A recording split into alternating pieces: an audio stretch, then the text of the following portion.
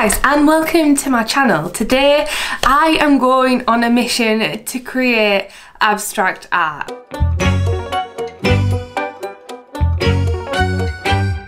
I've been trailing Pinterest for the last few weeks, gathering inspiration for my bedroom. Now, for those of you who don't know me, I like pink a lot. I don't know if you can tell, and I recently purchased a big pink Super King bed for my bedroom because Dean is such a pain to sleep next to. I really wanted to incorporate a more sophisticated theme to my bedroom, and I went to Pinterest for that because that is the perfect place for bedroom inspiration.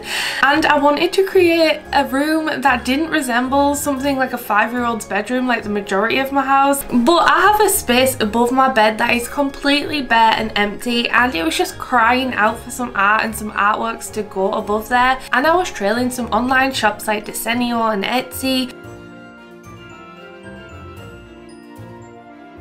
Then I decided I wanted to push myself a little bit and get creative, and I thought, why don't I give this a go myself?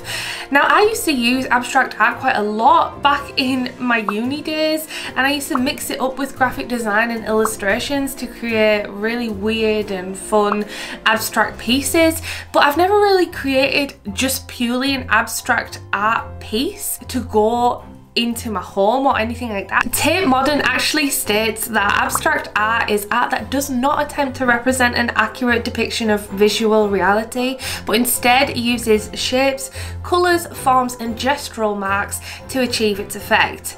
And the idea of just being completely messy and letting my hair down with this project was just so fun to me. And I got to relive 2009 uni day Catherine again, even though I was a little bit wild at those times and went out partying often. But it was pretty exciting reliving my youth again. I decided that I was gonna go into this project and create some abstract art pieces for myself. But next up, I needed some sort of colour palette, and I wanted to be sophisticated with this theme, as I've said. So I've seen a few different themes to pair with pink, the main trend being pink contrasting with either a deep rich green or a dark blue. Now, I'm pretty partial to the blue and pink combination anyway, but I thought the green would actually look so beautiful alongside my plants and will kind of create like a really cohesive room with the pink and the plants and then the green prints. So with this in mind, I decided to start my quest. My HP bar was at its max at this point. I was feeling so inspired and ready to go, but I needed art supply. So I boosted my power with a cappuccino and headed on my merry way to my first quest, taking a little side quest to drop my mum off at Darlington train station for the trip to London. But then after waving them goodbye and earning some gold, it was time to get back to the main storyline. First mission: attack Hobbycraft. Now, this required a somewhat time-scaled mission. For those of you who are familiar with Hobbycraft, it's a huge 2-story department store over at Teesside Park near where I live, and I'm pretty sure it's a franchise filled to the brim with all things arts and crafts. For someone like me, this is like entering some sort of Twilight Zone. The magic that surrounds this place is strong. I'll go there with the intention of purchasing like a pack of paper and maybe a pencil, and I'll end up leaving like 7 hours later with a canvas, 8 brushes, 2 glass jars and some other miscellaneous items that I probably will never ever use. I would probably liken this place to somewhere like a Michael's over in the US. Please do never take me there because I'll probably never see the light of day again, and I'll probably end up living in that store. But I needed to keep my HP up and keep the mission in mind. I went there for a deep rich green watercolour and some gold paint. After being inspired by this print over on Desenio, I knew that I wanted to have a rich green and gold colour palette. Now, my mission didn't go as smoothly as I would have liked. I ended up being in there for just over an hour, but I did end up getting the art supplies I originally went in for. I didn't go too far off track. I did get everything that I needed and just a little bit extra on the side. After getting back into the studio and gathering up some old and new supplies, it was time for the epic boss battle. Cue boss battle music, which was the blank paper. Anyone who's an artist or an illustrator will know the blank paper fear. It's really daunting, especially when you're not used to doing a technique or art style. It just feels really scary. Instead, I felt like I was incredibly underpowered, and I just completely skipped the majority of the main storyline and went straight into the main boss battle with no cool weapons and no cool armor to guard me and protect me. And here I was with like my cheap paintbrush and some Arteza watercolor pads that was kindly gifted to me, but still, I still had no idea what I was doing. In total, I wanted 3 art prints. I don't know why, 3 seems to be like the usual amount of prints to go for. It's also weirdly visually satisfying, so I ended up taping down 3 sheets of this Arteza watercolor paper that was gifted to me a few months back using one of my Dango washi tapes. I also found some pink salt in the communal kitchen in this office and decided to add this to the watercolor too to create that cool salty watercolor effect. It kind of didn't have the exact desire that I intended it to, but I was just gonna roll with it anyway. Once I had the base layer down, I wanted to let it dry before I layered some more paint on top, so I decided in the meantime to try 3 more art pieces, but rather than a deep green base, which I was like kind of filling the paper up with, I would have a more minimal approach using weird brush strokes and abnormal wrist flickage to create some cool brush strokes and lines and textures. I then went back after it had dried up a bit more and added some more deep green colours. I ended up adding some black to the green paint that I have. Now I did use 2 different paints, one from Arteza and the new one that I got, which was called like Hooker's Green or something, but it wasn't quite as deep as I wanted it to be, so I ended up adding in some black Arteza paint that also was gifted to me a couple of months back, because the paint was just a little brighter green than I'd actually anticipated.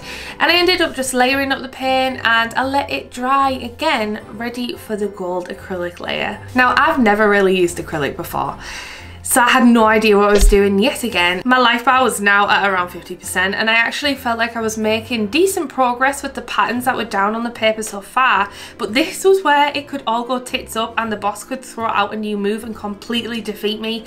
What if the gold totally ruined my painting? This was what I was pretty scared of, but after squeezing out the metallic paint, which looked awesome by the way and kind of resembled like a little golden poop, I decided just to go with it. Now all I can say here is my art technique was just smushing it around on the paper.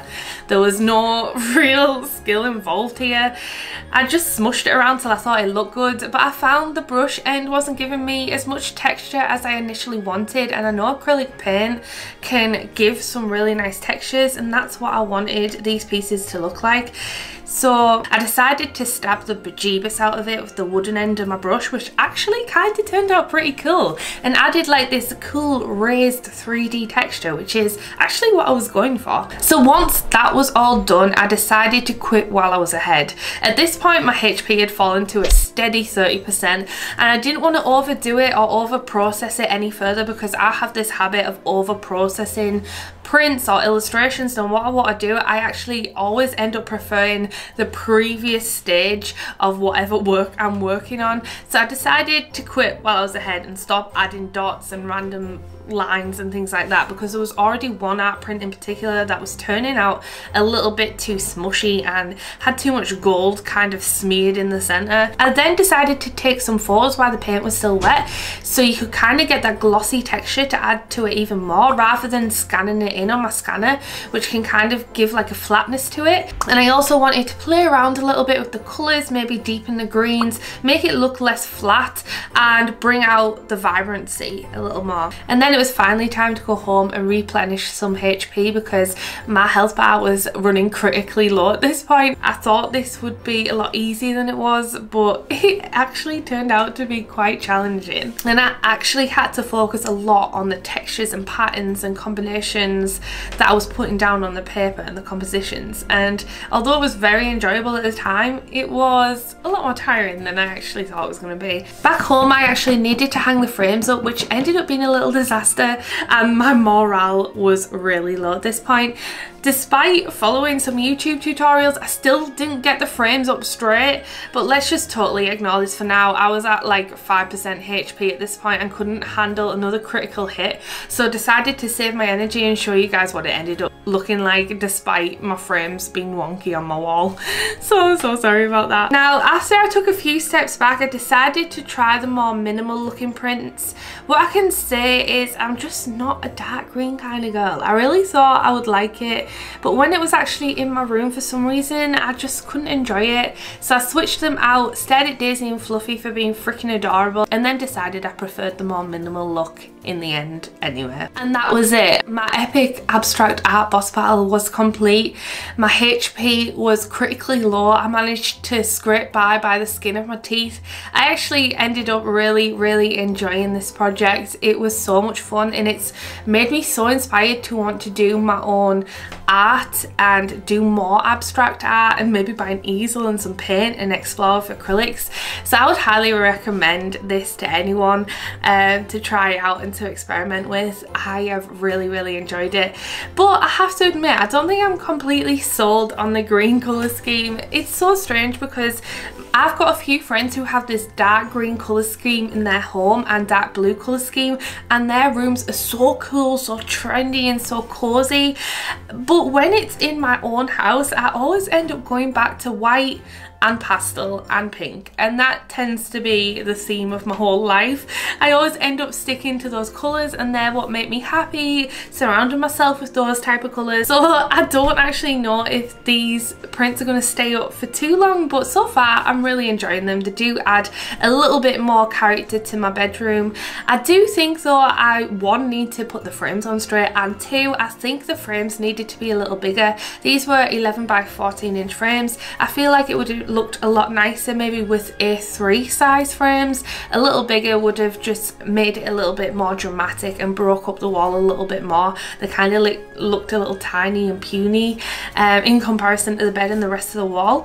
But let me know what you think. Which one did you prefer in the comments? Did you prefer the minimal style, or did you prefer the heavy green style that I actually put on my wall in the first place? Doing this project has also made me have a whole new appreciation for abstract art.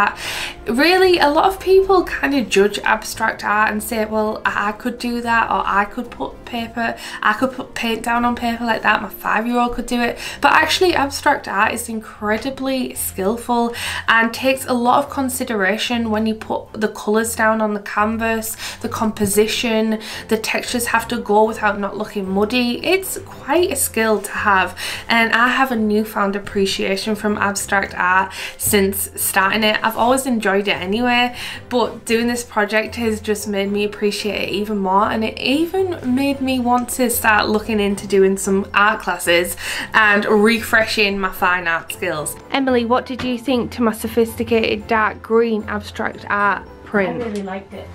I liked it enough that I've asked to take it home with me. She's got one of the originals. This one was your favourite one, wasn't it? Yeah.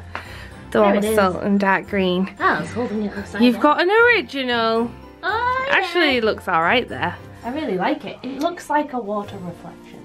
Looks yeah, really nice. actually, yeah. Where would the water reflection start? Like here? This is like the pond or something? You can usually see a really clear reflection, like that's quite saturated and dark right at the beginning, so it probably starts like over here. And then as it pulls out, you tend to get really light saturated colour from the... That's cool. That's what's really cool about abstract art as well. You can kind of take away with it what you want. I really like it. When really it was just me smushing around a bunch of paint.